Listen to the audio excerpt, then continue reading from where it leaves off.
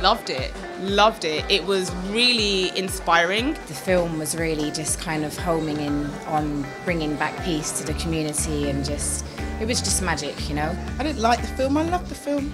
It's fantastic. I think it gave a really honest, holistic view of, you know, people's experiences and how we've learned from them. I found the film extremely thought-provoking and very, very inspiring. I came here not knowing really what to expect and thinking it might be a very tough watch, being about violence in London. I mean, there were tough parts to it, but it turned out to be really heartwarming in many ways and giving lots of thoughts for hope. Knife crime and just violence amongst young people is something that we're all aware of, and it was really powerful how the stories were interwoven, and these are people that have either been like a victim of knife crime or who've been affected by knife crime or who are actively fighting against it, and it's people who are on the ground, and hearing their voices was really, really powerful. I found it inspiring, especially with what Pastor Lorraine Jones was saying. I thought that was very heartfelt, and I know Errol, so I love Errol, his realness and how he communicates.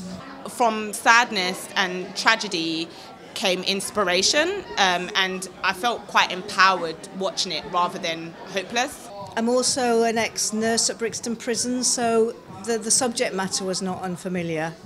But the way it was presented was dynamic, and seeing Prem was the icing on the cake. He talked about the greatest war we all have is with our own heads, isn't it? So dealing with that seemed to be a wonderful message.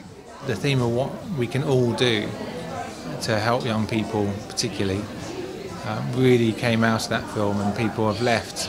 To hear the buzz here, people talking to each other, making connections, networking, wanting to make a difference, wanting to take what they heard and saw and do something powerful and positive.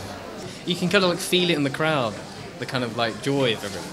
It feels like it's the start of something. I think this can build on, and like Lorraine was saying, we've all got to put this into the communities and put the seeds out there and let them blossom and grow. I feel a lot of people can get a lot from it, and I just want to see it done worldwide. I will share that film with my officers. I think more people need to see it. I want to make sure that we play our part in the police, in coming together with communities, so we all work together.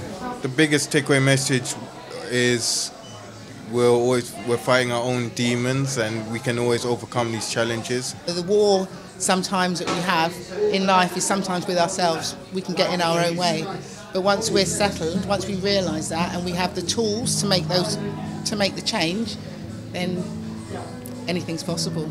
We shouldn't rely so much on the government, I feel like, or policing systems. I feel like there's a lot of hate and anger. If we want to get anything done, we have to do it from the ground, we are the people. That was a really powerful message, and it kind of gave me hope that I can do something.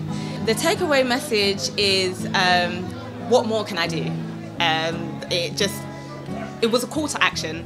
It hit home that it takes a village to raise a child, and how can we all come together to raise the children of London?